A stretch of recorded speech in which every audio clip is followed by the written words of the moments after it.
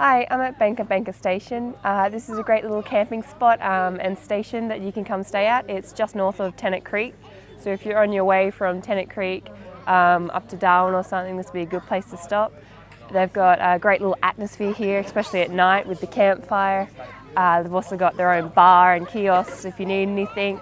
The hosts here are super friendly, very awesome guys to come and meet. And they've got a range of different camping spots, from rooms available to your standard powered camping sites. And yeah, it's a very nice place, nice atmosphere, and they've got some nice animals around, so you can have a walk around and see the donkeys, the camels and the horses. So if you're looking for a very outback sort of experience, then Banka Station is a good place to come to.